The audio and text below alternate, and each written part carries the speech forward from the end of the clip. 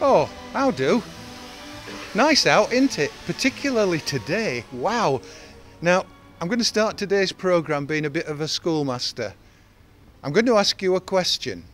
We're going to be dealing with metal forging, metal making on this programme. So what I want you to do is think very carefully which town in South Yorkshire comes to your mind when it comes to forging metal and making metal. You have 2 seconds to answer because it's fairly obvious, isn't it? Hands up those who said Sheffield. You're wrong, I'm afraid, because where it started is where we are today. This is Wortley Top Forge and this is Wortley. So, why then isn't Wortley the rolling metropolis that you see Sheffield is? Well, there's several good reasons, because it ought to be, didn't it? If metalwork started here, that's where the folk should have come, but it didn't happen that way. Why? I'll tell you in a minute. First of all, you need a big supply of water. Sheffield has got the River Sheaf.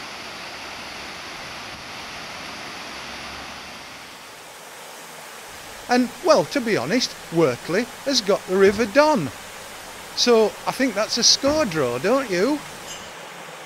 No, the problem is actually not water, it's transport. You see, Sheffield, well, just look here. Look at the state of the railway. It's big, it's massive, it can carry a lot of freight. Wortley, on the other hand, well, it does have a railway, and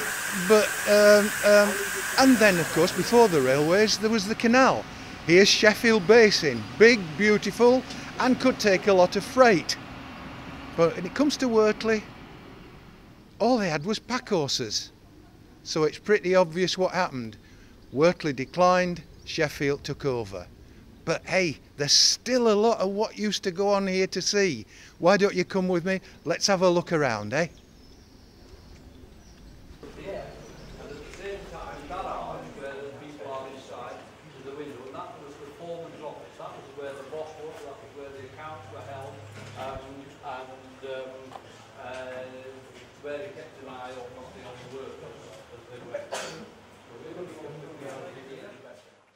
I think we'll start the investigation in the largest building of the forge. It's very old, not as old as me and Gordon, who's going to tell us about it, but Gordon, it is, if not the first, one of the first in South Yorkshire, isn't it, this?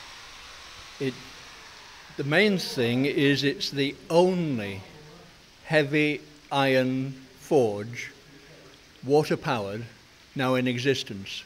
All the others in the country that did exist have been closed, scrapped, bulldozed, you name it. So we're now unique. How lucky was this place then to get seen in time before it was totally obliterated? There must be a story to that. A little bit of luck. The place closed in about 1910. The reason being that the mild steel that was produced in Sheffield undercut them for price. This place was about working with red-hot wrought iron, which is practically pure iron. After they closed, well, one thing that happened, they got the scrap man in. So imagine somebody with a horse and cart and a sledgehammer smashing anything that they could sell for scrap. What a shame, but then times were different, weren't they, I suppose? And then you come to the 1940s and you've got the Second World War.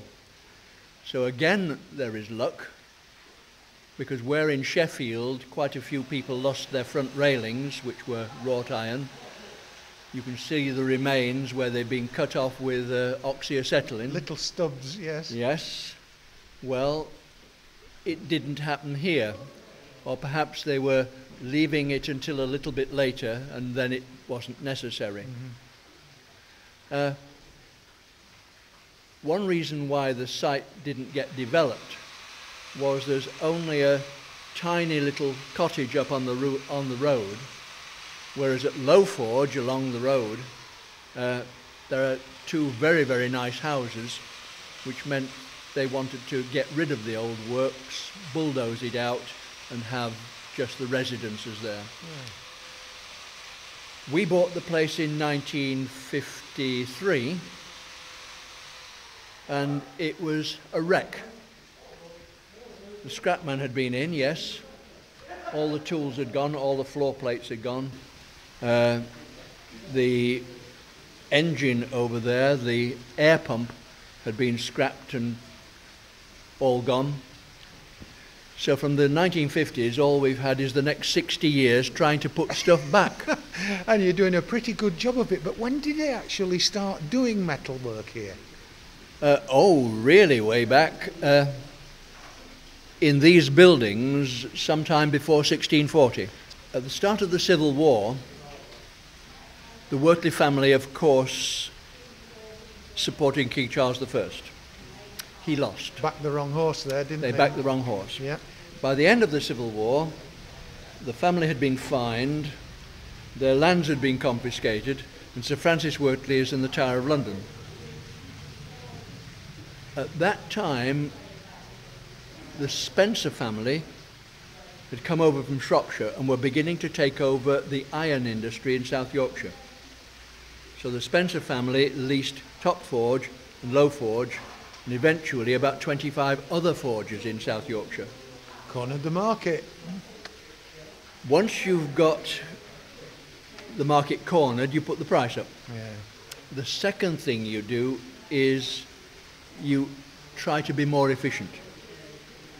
And what they did was separate the parts of the industry out so that somebody digs up iron ore, somebody else runs a blast furnace to make pig iron, somebody else, like Low Forge, purifies the pig iron to make wrought iron, and here we simply bashed red hot wrought iron to any shape that anyone wished to buy. But it's big bits of wrought iron, mind you. We're talking about 100 kilograms. We're not just talking about 1 or 2 kilograms. So big hammers for big bits of wrought iron. Actually, when it's red hot, it's like plasticine. Malleable. It's a good word, that. You can squash it and hammer it to any shape you like, but even more interesting, you can hammer weld it. You can get 2 bits hot, put them together, hammer them, and they become one bit. So it's possible to make almost anything you like out of wrought iron. Yeah. So it must have been going a long time, but eventually it came to an end, didn't it? Well, they did have one last time when they could make a profit. And it was when the railway industry was developing from about 1840 onwards, and they decided they could make axles for railway wagons out of wrought iron. So more or less all the time Queen Victoria was sitting on the throne, the people here were bashing red hot wrought iron into long, thin axles for railway wagons. And it was all a going concern at that point. And then Mr. Bessemer undercut them by making mild steel cheaply. Ah, yes. And that was the death knell. It was. But we've tried to restore the place to look more or less like it looked at the time when they closed. We've looked at 1 or 2 old photographs and tried to put back stuff to match with the old photographs. We have replaced these floor plates. We have put in new furnace cases, new old furnace cases, and we have rebuilt the air pumps in the corner there. So, a lovely, lovely museum. You obviously want people to come round, and in a way that's what we're here for. What about, somebody said, hey, this looks like a great place for me to do some volunteering. Are you looking for people? We have volunteers. Usually they tend to come in after they've retired. It's about the only time they've got any spare time. They surprise you because the skills they bring aren't the skills you'd expect. Sometimes you find someone who's worked in an office but in fact is very good at doing plumbing. Somebody's been a teacher but they try their hand at bricklaying. It's lots of different skills, and if you do a job slowly and carefully enough, you don't have to spoil it even though it's not supposed to be your skill. So there you are, ladies and gentlemen, boys and girls. If you'd like to come and work here, you can, but if you don't feel like it, just come and have a look round. This place, as you've already seen, but you're going to see some more now, is absolutely wonderful.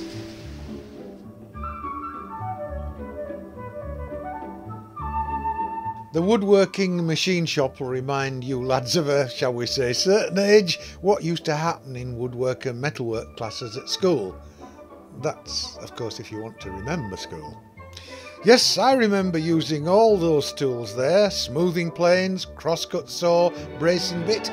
They're all here for you to experience again.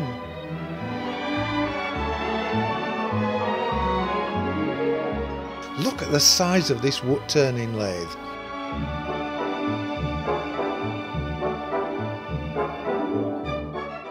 And if machinery like this needed fettling because it didn't work properly, here's where you came to get your tools to fettle it. Just look at all these machines, including this bandsaw. They're built to run from a belt and pulley system driven from a central engine. Inevitably in the old days it was a steam engine, of which, well, there's more to come later in the programme.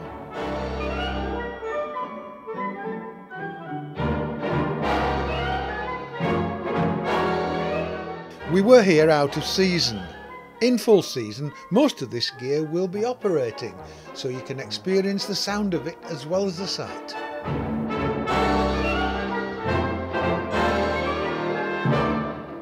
The sheer size of some of the exhibits can actually take your breath right away.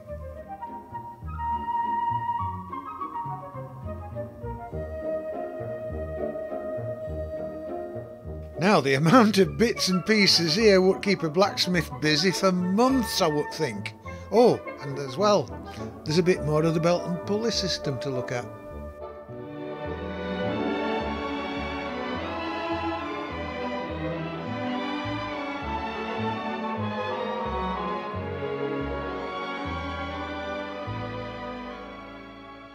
To get an idea of the site, they've made a rather wonderful scale model of it as it used to be in the past when it was at the height of axle production. If you look at it carefully, you will see that it is very, very different to how it is today. For instance, here, massive pair of shear legs, because some of the weights of the forgings that they did weighed tons and tons and tons of it. Also, you will see there are many houses associated with it, although surprisingly enough, only one that was an actual dwelling. The rest were used as offices and messes for the people who worked here. So, if you just have a look around that, I tell you what, at this time I'm feeling a bit thirsty. Do you think we should go and have a drink? Well, just have a quick look and we'll be back, and let's go and get a cup of tea. Cheers.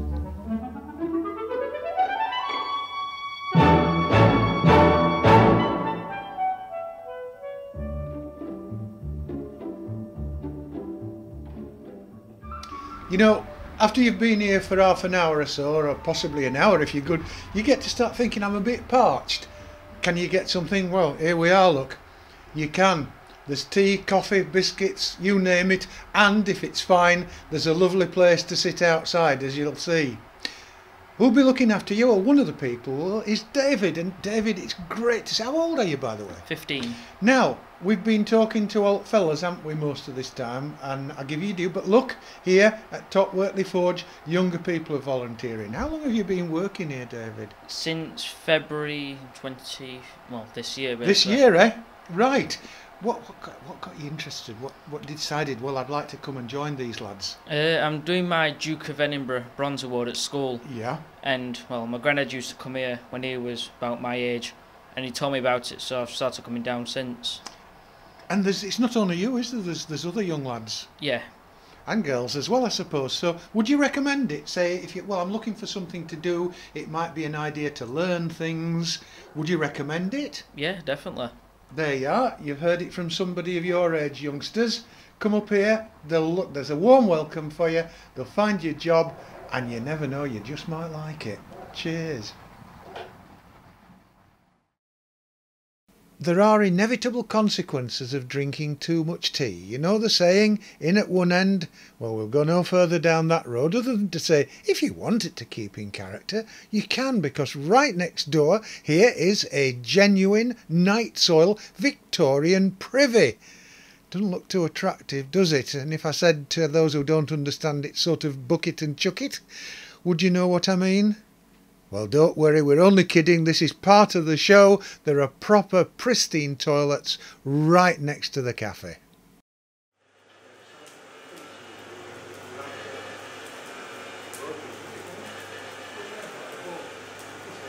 Stanley, this is wonderful. This is a forge, isn't it? Yeah. What are you doing here? How do you make it work, and what do you do? Well, it works off a hair blower. Yeah, What blows a blast into the coke. yeah. And as you can see, Wow, it that is white hot. That actually burnt. Yeah. That's why that piece Pieces just come off. fell off.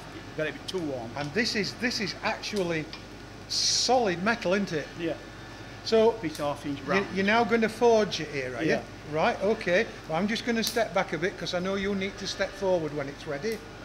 And we'll watch this happening.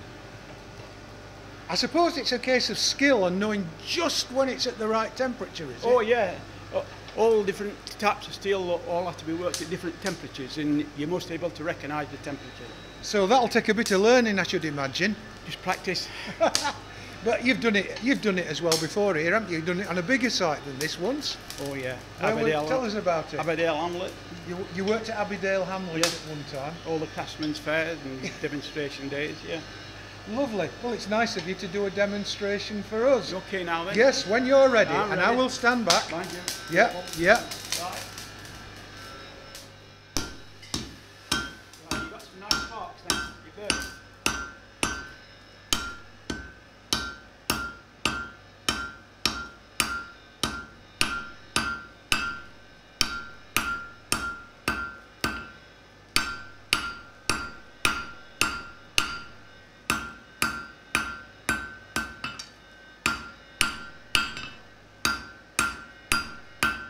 It cools off quick, but I bet it's still flaming hot, isn't it? Yes.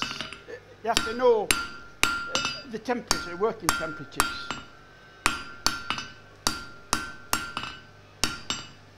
It's just constant practice. Absolutely. But you've got a bit of an edge on that now, haven't you? Yeah, I just fortunately taper down onto it. Yeah. That's all, yeah. Well, that's forging by hand, but some metalwork needs something a bit heavier than a hand hammer. Well, Stan's got that as well.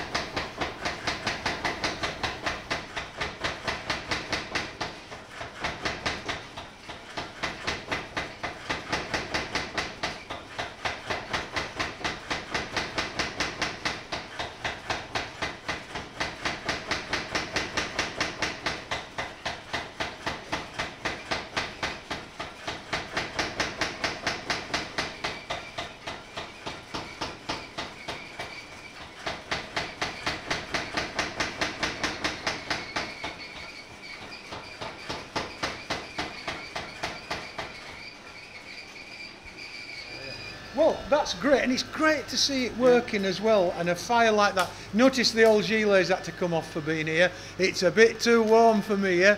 Right, we'll move on. Hope that you enjoyed that. That's just one bit that's working. There'll be lots more when you come. This is our next protocol, and this actually works. You'll see it in a couple of minutes' time, but not before I've talked to John, who knows all about it. This is Elizabeth, isn't it? This is Elizabeth, built by Schofield and Taylor of Huddersfield, and was installed in a mill at Merrydale near Slowett at Huddersfield.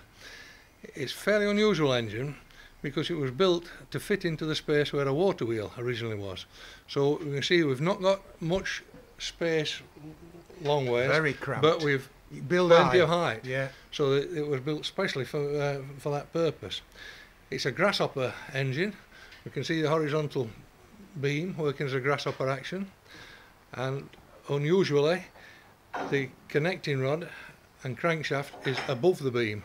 Normal grasshopper action, it's below the beam.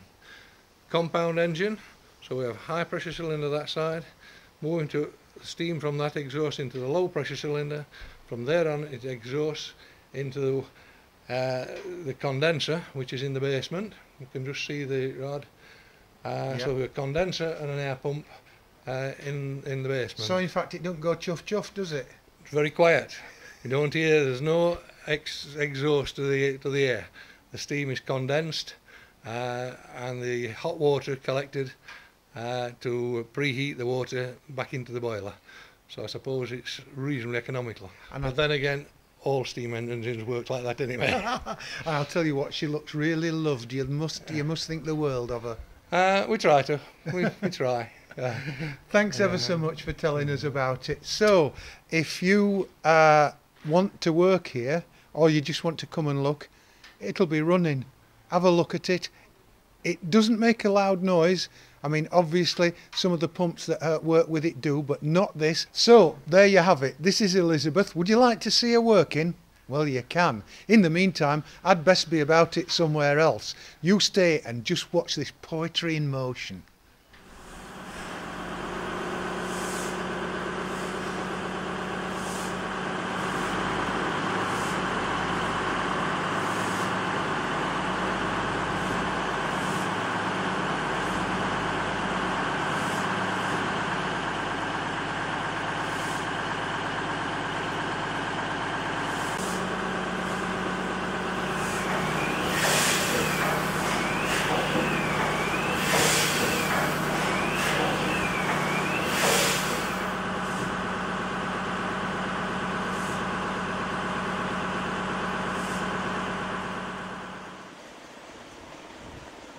It's a full day out here, and for the youngsters of all ages, there's an extensive miniature railway to ride on. But we'll have more of that on another programme.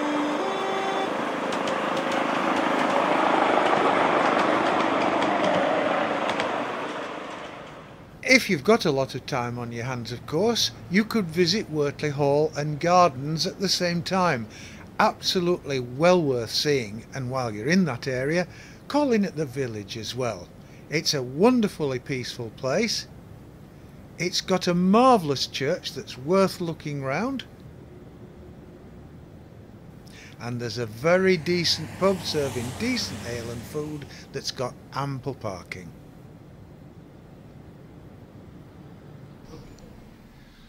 While we've been here, we've only just scratched the surface of what there is. We've just given you a taster, that's all. You can spend all day and even longer here and still not go around anything twice. Now, if you're interested in coming, rather than me spend another half an hour giving you instructions how to get there, go onto the website that is just underneath where I am at the moment here, and it will give you a map of how to get here. It's not difficult, and you will be much rewarded. So that's it for this time. Another time we'll be somewhere else. Now you can sit back and wait for that, but for me, I'm going to have to start getting there now. I'll see you.